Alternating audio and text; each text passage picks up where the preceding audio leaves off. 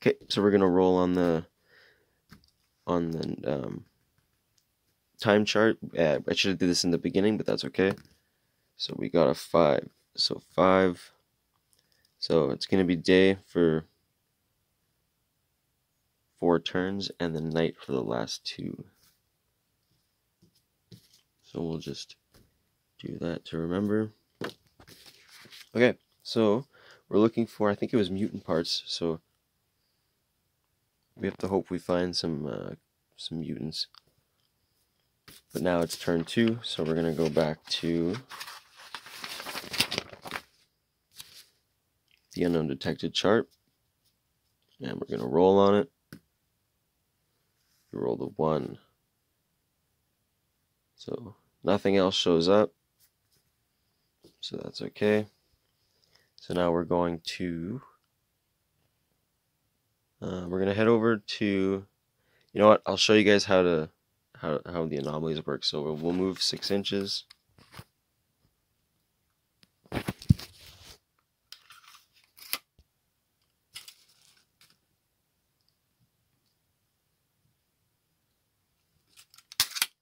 Okay.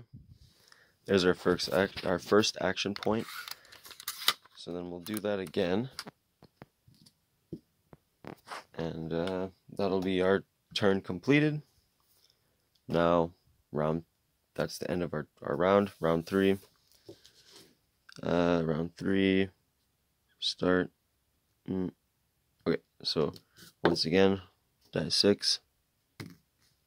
4. Something shows up. And then we're going to roll in the distance.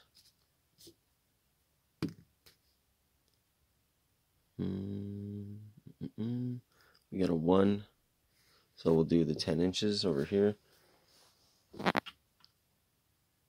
So what is it going to be? 10 inches away.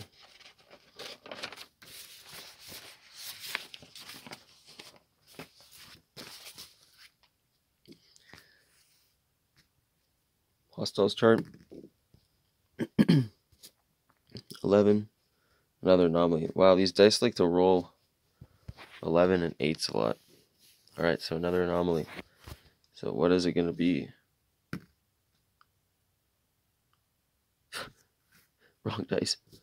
I need a 12-sider. 9. Vortex. Okay.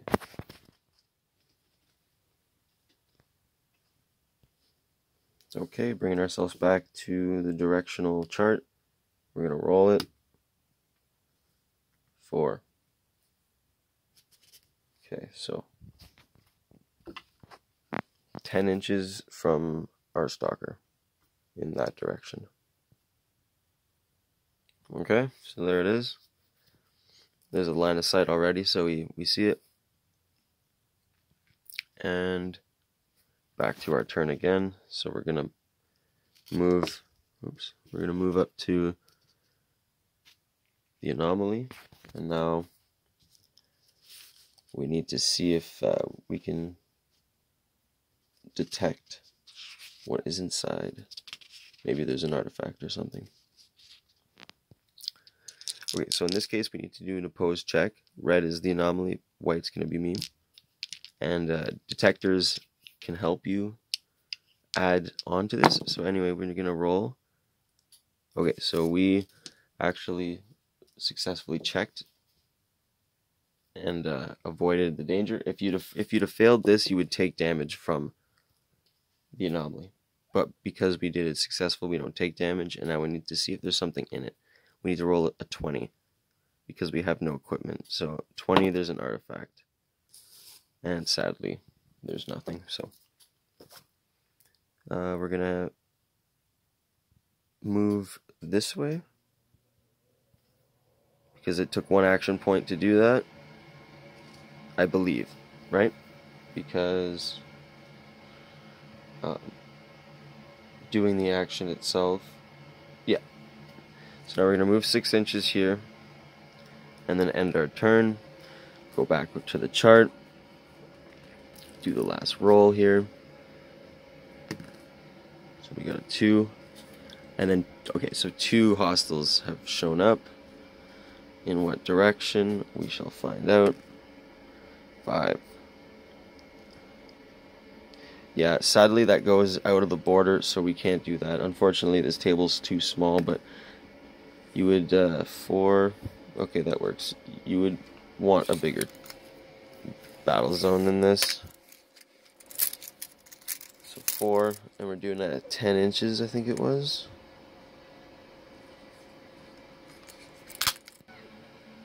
Okay, so there's the 2 hostiles.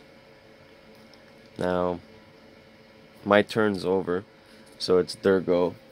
So they're actually going to move, and now I'll show you guys how the NPCs move in the game. So you're going to roll your dice. You got a 3. Okay, so they're actually going to move 6 inches into the tree line over here, so we can't see him. And then the other one, 6, is going to move down this way 6 inches.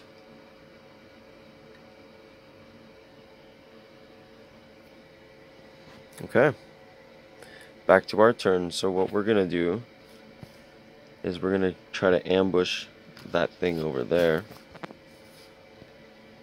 So we're going to move 6 inches. Okay.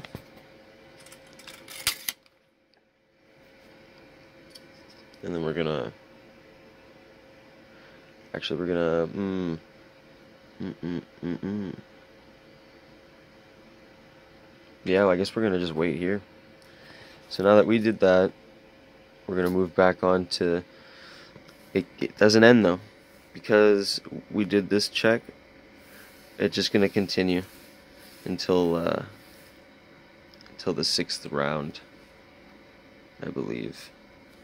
So we're going to roll on that. And once the 6th round it hits, I guess we did 3. Yeah, once the 6th round hits, no more will spawn. So 6. Oops. Okay, it was 2 more. The wrong dice, but we'll just go with it. So 2 more at a distance of 6. So 2 more 25 inches away. In what direction? Okay. See these? I don't think it's rolling very well. You know, I gotta actually start rolling it. But anyway, so.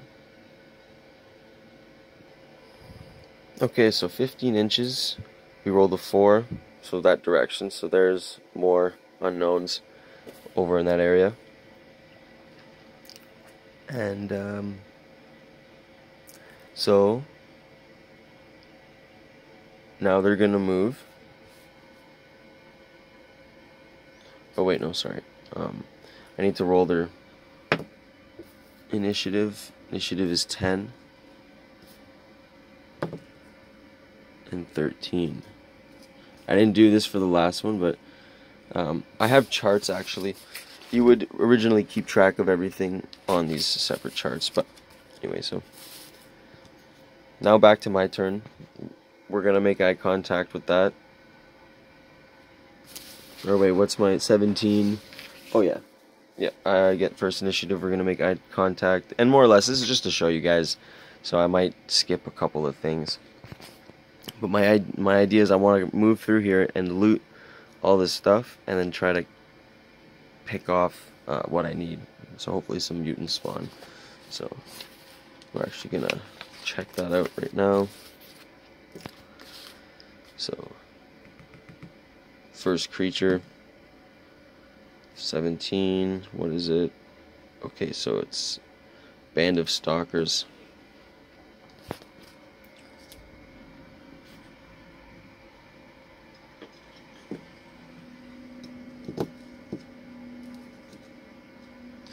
Okay, so we have some humans there.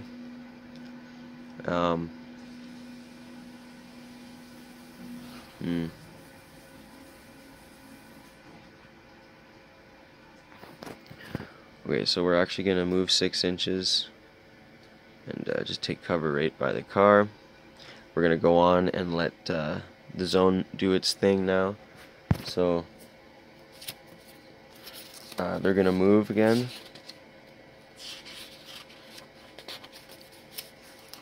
Just trying to find.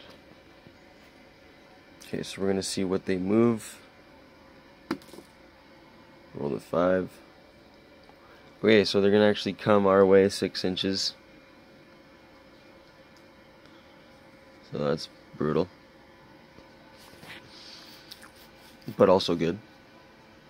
Okay, so now where's he going? 4. He's taking off this way 6 inches, and that guy over there 5. He's coming down, so he's gonna come down 6 inches here. Okay.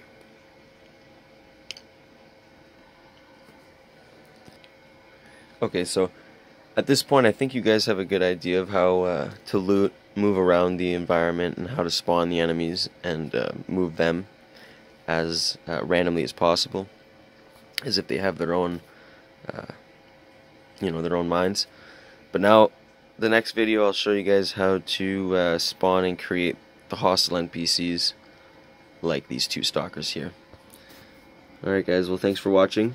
Hope you found this interesting, and I hope I explained it properly enough to get the point of the game across. Alright guys.